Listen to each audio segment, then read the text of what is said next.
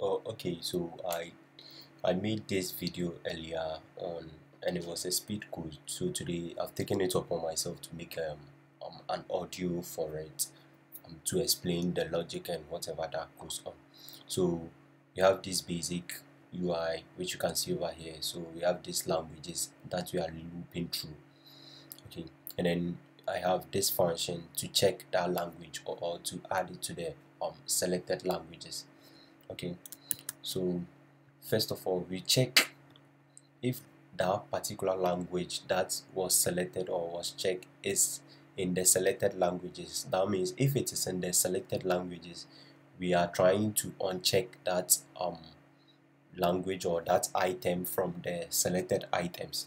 Okay, so if it is that, we'll filter through those items and then find the ones which are not the same as the item picked, in this case the language picked.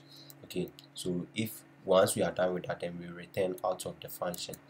Else, that means the item hasn't been checked, or it's not available in the selected languages. So we go ahead to check it, and then we come here to add our indicator for checking and then unchecking.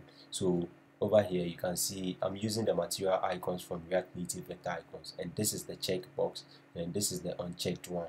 So we just start it over here. So we check if the selected languages include that particular language, or at the moment, you see, like I mentioned before, we are looping through those languages.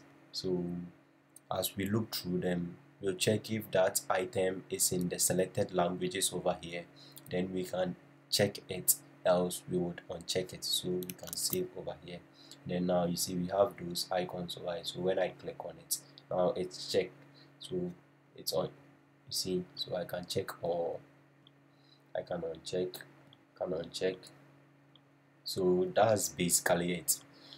Okay, so before I go, you see, people are watching this but are not liking and not subscribing to this. Please like and subscribe to encourage me to do more. Thank you for watching. Bye.